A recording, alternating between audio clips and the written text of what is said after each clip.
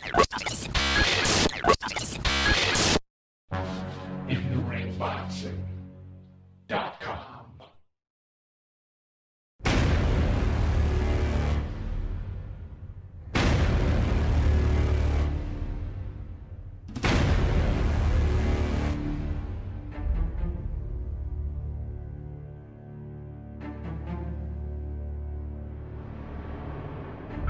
What's up, fight fans?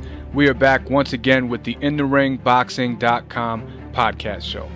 Thanks for tuning in. We have a great show for you today. On the line with us right now is junior middleweight contender Pawel Wolak.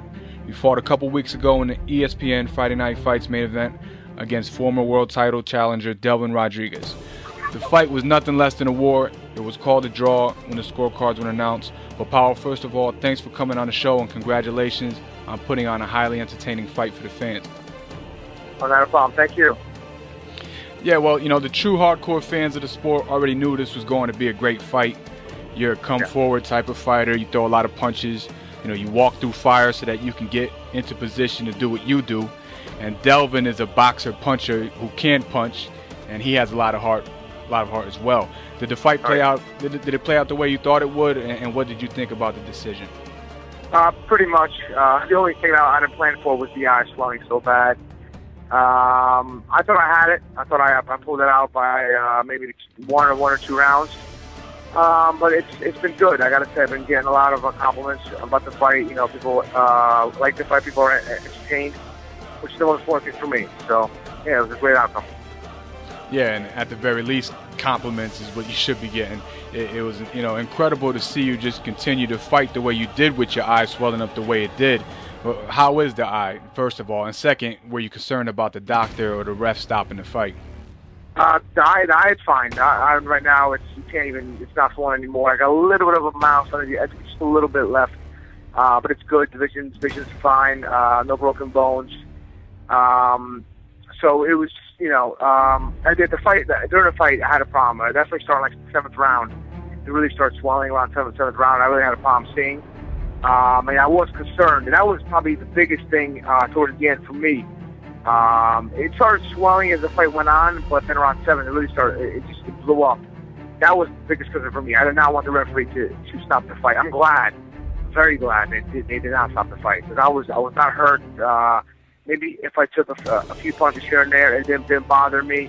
So it's good that the fight was that continued to the very end. Awesome. Great to hear that it was just swelling. Pawel, you both stated in the post-fight interview that you guys would be willing to do the rematch. And I'm sure that's something that every boxing fan would love to see. Yeah. How likely is it that that's going to happen?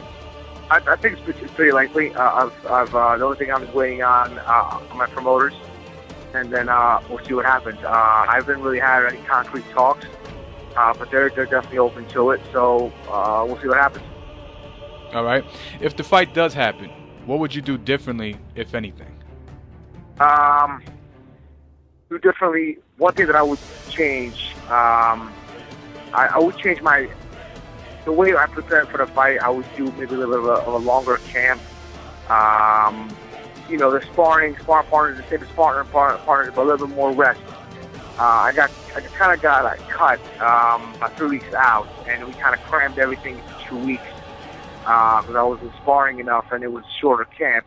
So that's number one. I would change things in my preparation, and small things in the fight. I would not stand in front of him so much. I would definitely try to do him angled more. I wouldn't let him counterpunch. Okay. You know, I'd like to get your take on the junior middleweight division, you know, especially the champions. You know, Miguel Cotto, Saul Alvarez, you got Cornelius Bundridge, and you got Austin Trout out there. Yep. What do you think of these fighters? And, you know, and if you had your choice, who would you like to fight? I would probably first. Well, I mean, everybody's tough in their own ways. Everybody does good things. You know, different styles. But they're world champions. They're definitely tough guys. I would probably like to maybe fight first Cornelius Bundridge, and then I'd probably like go down the line, maybe Canelo, and finally end up with Miguel Cotto. But the division is definitely open. I think whoever prepares the best, whoever has a better day, better training, better preparation for the fight, it can definitely walk away and win. Yeah, but I mean, I'm very excited. Definitely the junior middleweight is the open weight class. Everybody's evenly matched, and I think there's going to be plenty of good fights coming up. Okay, man, you're 29-1 now, and of course this last fight was a draw. The only loss in your career, Pawel, was to Ishe Smith back in 2008. And I know your gears are set for either a rematch with Rodriguez or a title shot. No, but is that a fight that you'll be interested in? Trying to avenge that loss? For Ishe Smith? Yeah. Well, personally, yeah, but I mean, I don't think he would do anything for my career. I mean, Ishe Smith hasn't been really around. He's had some losses in the past, in the immediate past, really. I just think they'll think, yeah, I mean, personally, I would like to beat him because he did beat me, but I don't think he would do much for my career, so I don't think that's ever going to happen. Okay. So business-wise, no. On a personal level, yes. All right. There you go, yeah.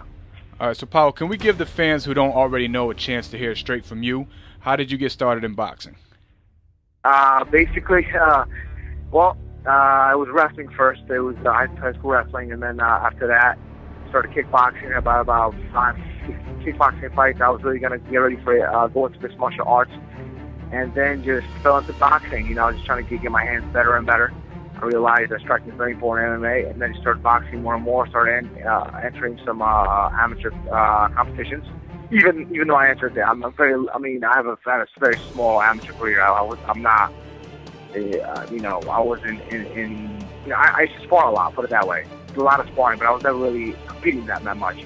And then just went over to New York. I was at the gym, and I started talking to managers, talking to people, and then finally started getting some beginning pro fighting. And then it started going good, and I kept going, and it's going really good now. So I can keep to see what I'm doing.